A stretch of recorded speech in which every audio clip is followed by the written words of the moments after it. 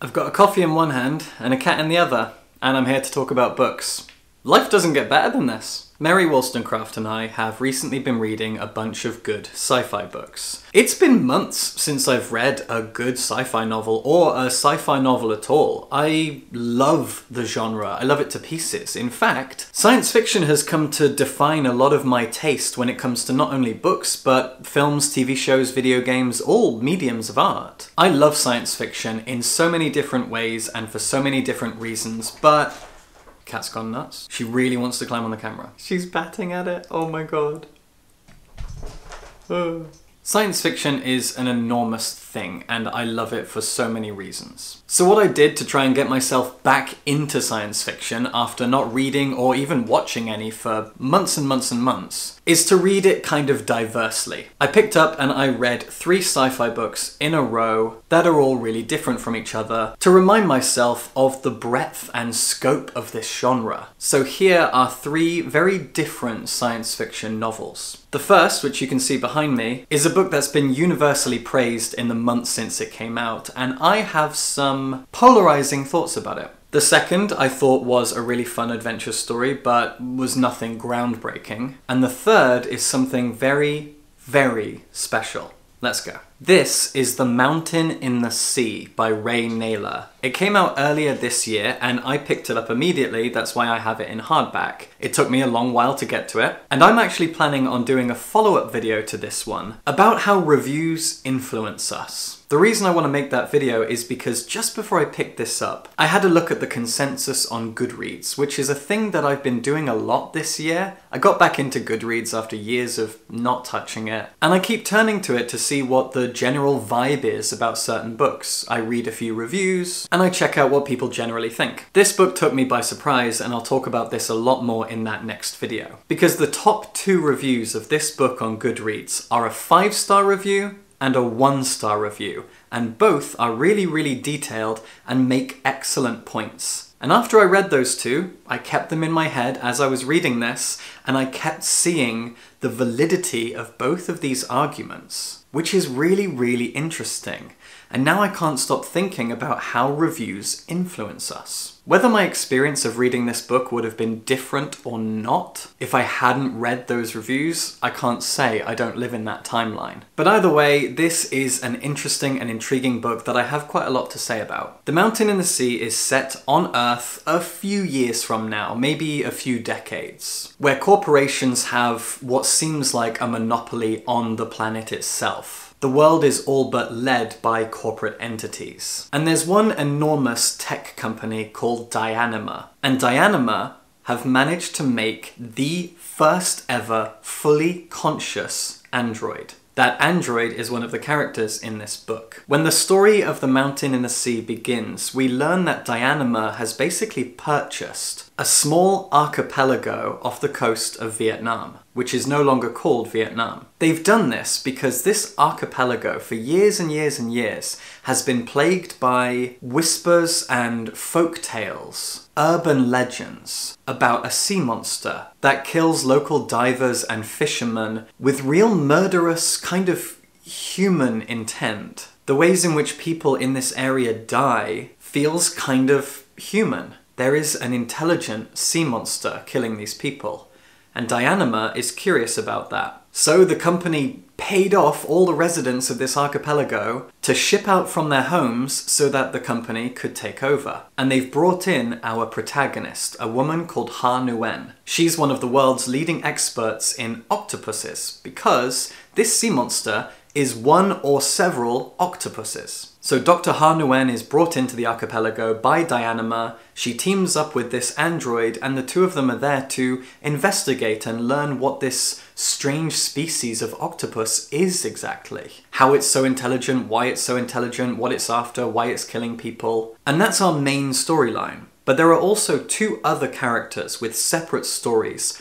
one of whom I found to be basically a waste of time, and the other was pretty intriguing. The one that I didn't enjoy is a hacker who goes from Russia to Turkey and maybe somewhere else, and along the way receives a job that has something to do with Dyanima, but at the beginning it's all shrouded in mystery.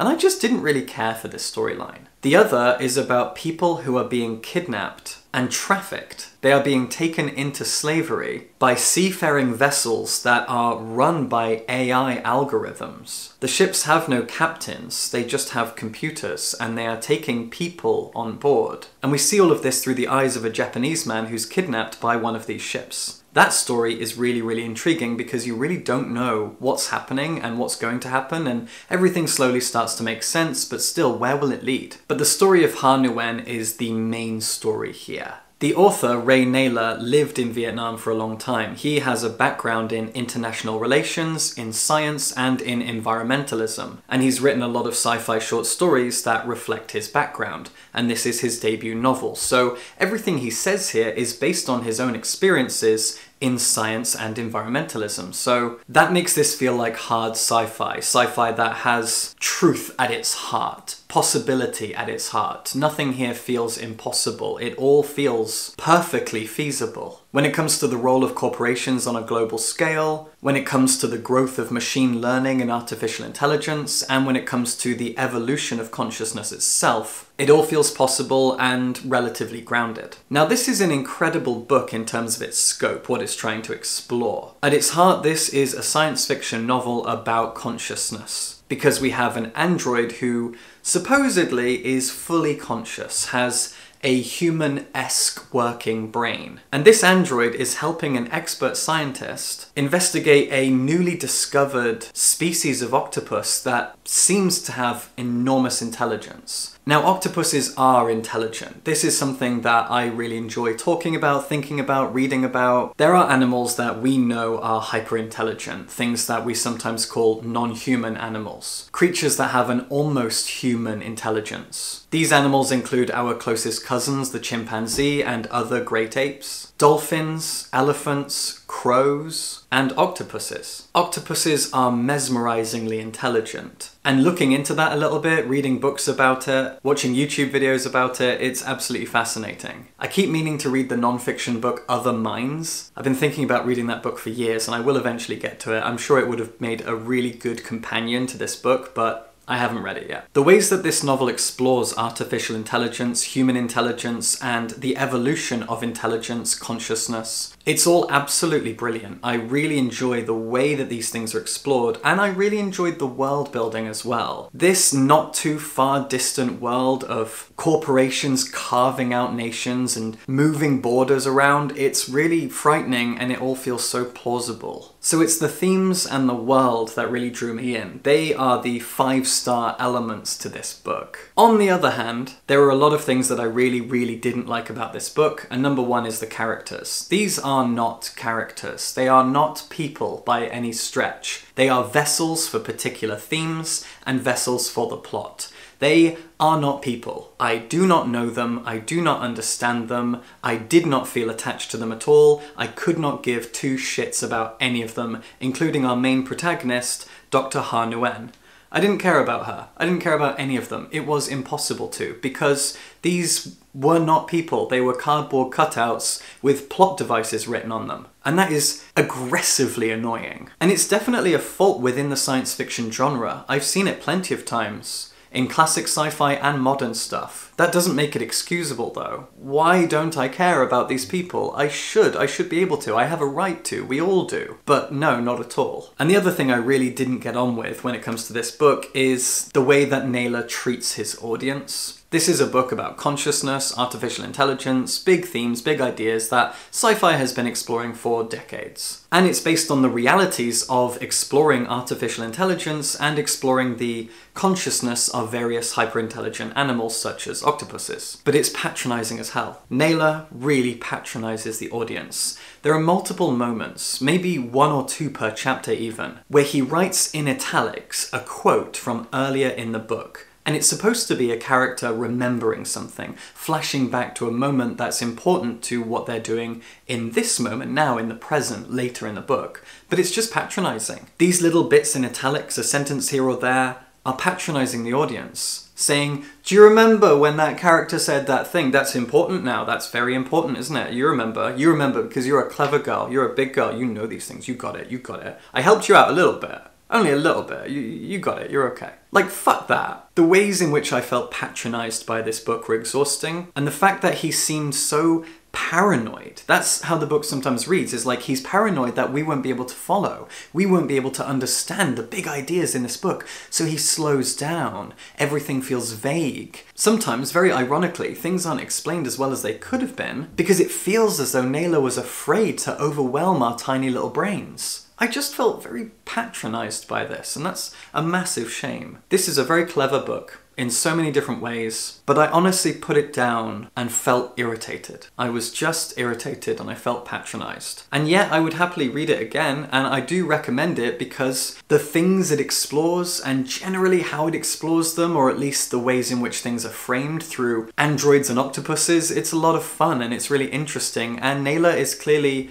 an enormously intelligent person with a lot of curiosity, and I love curiosity. I'm glad he explored these things and invited us to explore these themes along with him. I just wish I hadn't felt so patronized by it all. This one will be a lot quicker and easier to talk about. This is Frontier by Grace Curtis, another book that I've had for quite a while and hadn't gotten to until now. Grace Curtis works in the video games industry, working for a small indie studio, and this is her first novel. Frontier reminds me of a lot of different things, and despite how many different stories it reminds me of, it doesn't actually feel derivative, which is very impressive. This is a book that reminds me of the world of Mad Max. It's a space western like Star Wars. Its world and characters remind me a lot of Stephen King's Gunslinger, the first Dark Tower book. I never finished the series. I got like halfway, I got bored, it went nuts. And it even reminded me of John Ford's 1939 classic film Stagecoach, which I watched when I was a teenager and I had a really fun time with. This novel is all of those things, and yet it still manages to feel wholly original, and well done to Grace Curtis for that. This is a really short sci-fi novel, but it's packed, and so it still took me a few days to get through. There's a lot going on in here. Our protagonist is a nameless traveler who has landed on Earth in search of someone. Earth, in the universe of this novel, has been mostly abandoned.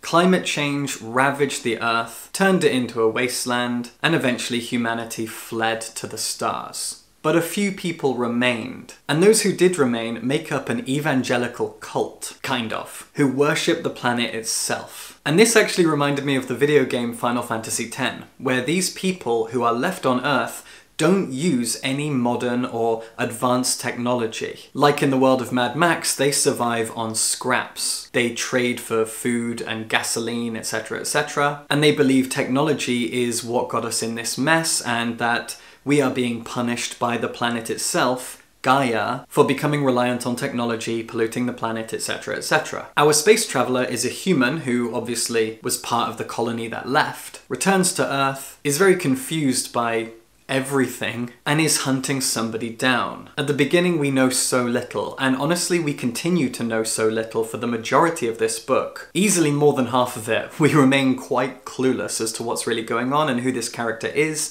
and what she wants. But every chapter is kind of a short story, told from the perspective of someone who meets her as she's trying to find the person she's hunting down. And each chapter plays out slightly differently. It's all science fiction, but there's one chapter that's set on a train, and it feels a little bit Agatha Christie and a little bit like Stagecoach. There's a lovely blend of genres and ideas going on here, and it works really, really well. It's a simple book, and one thing I really didn't like is the fact that our protagonist is very inconsistent. She behaves very differently chapter to chapter, and she takes on a different name chapter to chapter based on the title, based on what she's up to in that moment. And her personality shifts so much that I wasn't sure if each chapter was even about her at first, or if they were all different people. Her behavior is just strange. At first, she is terrifying and intimidating. She is an alien force to be reckoned with. And then in the second chapter, she's this goofy weird thing carrying a turtle around and asking silly questions and feeling out of her depth and going a lot. Didn't make sense to me at all. She is the most inconsistent protagonist I've ever read in a novel, I think. Which is really annoying, because apart from that, the world, all the other characters, the way that Curtis has built all of this bit by bit, it's really clever. Every chapter presents us with a new idea, a new concept, a new part of the world, its traditions, its lore, its religion. All of these things are pieced together just like a jigsaw, and it's really, really satisfying. And I really like the way that things shift slightly from chapter to chapter. When you start a new one, you have no idea what kind of journey you're going to go on for the next 10, 20, 30 pages. It's going to be a complete mystery to you. Every single chapter will take you by surprise in some way, and I think that's awesome. But it's impossible to bond with our protagonist because she has no concrete personality of her own, and I really don't know why. But still, I'm very impressed by this Star Wars / Mad Max / a bunch of other things novel. It feels wholly original while taking inspiration from so many great places and building something really unique. Really, really cool stuff. And finally, we have my favorite of the bunch, Iron Widow by Xiran Zhao. This is an honest-to-God masterpiece of young adult science fiction. I loved this book to death. Iron Widow is inspired by Chinese history, and our protagonist was inspired by and named after China's first and only empress, Wu Zetian. Back when I lived in Shanghai, I remember getting into a conversation with a student of mine about Wu Zetian. I'd never heard of her before, I learned a bunch about her, and I was really, really interested. She was a fascinating historical character, the only empress that China ever had. And this novel is loosely inspired by her life, and our protagonist is called Wu Zetian. But this is a science fiction world. 2,000 years ago, an alien race landed on the Earth, decimated the population, and started taking over. And so the Great Wall was built to divide humans and the alien invaders. And for 2,000 years, humans have been at war with these aliens. They figured out that the metallic husks of these aliens could be turned into enormous mechs that people could pilot. Author Shelley Parker Chan, whom I am a huge fan of, called this book The Handmaid's Tale meets Pacific Rim. And Guillermo del Toro's Pacific Rim is one of my favorite films of all time, so I was really excited. And Parker Chan was right. These enormous mechs are called chrysalises. And they, just like in Pacific Rim, have to be piloted by two people. But unlike in Pacific Rim, those two people are always a man and a woman. The male pilot is famous. In fact, they used to be leaders and now they're more like celebrities. And the female pilots are their concubines. And they basically exist as batteries. Their chi, their personal energy, is used as a battery to power the mech, the chrysalis, while the male pilot controls it, fights, and hopefully wins the battle. And there is always a very, very good chance that the concubine will die. Her energy will deplete and she will die by the end of the fight. Concubines are all but sacrifices. And our protagonist knows this very well, because her big sister, only 80 days ago, was basically a sacrifice. She was sent off by her family to be a concubine, and she died doing it.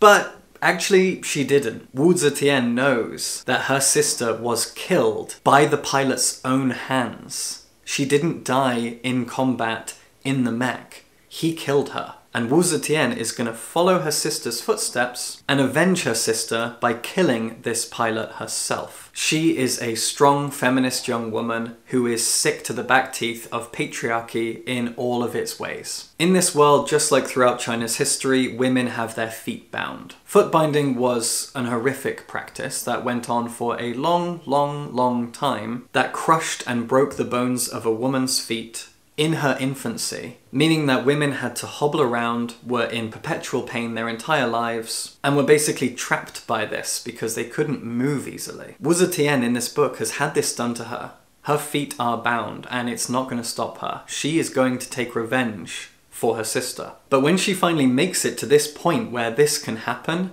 she starts to learn things. She learns about this pilot. When she gets into the mech with him, she finds out how it all works and the fact that you kind of go into this mind palace together. Through her chi, she's kind of absorbed into his brain, into his thoughts and memories, and she ends up fighting him in their internal consciousnesses. And she kills him. He dies. She kind of takes control of the mech and wins the fight. And from there, because of what happened, she is paired up with the most powerful pilot of them all. This pilot is called Li Shimin, and he is hated across the nation because he committed patricide and fratricide. He killed his brothers and his father. And many, many, many concubines have died in his service. He's gone to battle many times because he's the greatest pilot of them all, and so women have just been dying over and over again in service to him and his mech. But there's a lot more to him than meets the eye, and she is about to become his partner. But concubines don't get to be called partners, because as I said, they're basically batteries. I can't tell you anything else about him, even though I'd like to, but this is a book that doesn't just explore patriarchy. It's not just a great feminist piece of science fiction. It's also a novel that explores class and racial divides. It's a book about how patriarchy isn't just about the divide between men and women, but about how patriarchy controls and divides us in multiple different ways, including those of class and race. It is fantastic. I could talk about this book for hours and hours and hours. I'm astonished by it. It's also a queer book that features polyamory, and that's really, really, really awesome. I'm amazed by how complex the feminism in this book is, because you've got a young woman who is rallying against the patriarchy and along the way learning about class and racial divides as well. And so while she is angry, while she is fueled by her rage, she has a lot to learn, and she takes all of that on board, and it only makes her more worldly and fuels her fire even more. This is a remarkable piece of very exciting feminist science fiction inspired by a real historical Chinese person. Amazing. A masterpiece, a wonderful YA novel. I can't say enough wonderful things about this. Please, please check out Iron Widow. I did a video recently about how I have ignored YA fiction for too long, and so I tried to fix that by reading this and a bunch of other YA books I'm going to get to, and I'm thrilled. This is amazing. Check it out. There you go. Those were 3 sci-fi books that I read in a row. One that I have very complex and mixed thoughts on. I really, really appreciate it, but really dislike it in some ways. One that was a fun, wholesome adventure, and one that is a true YA science fiction feminist masterpiece that I loved from cover to cover. Check them all out, but especially Iron Widow. Iron Widow needs to be read. It's amazing. Xiran Zhao is an incredible writer. And subscribe for books.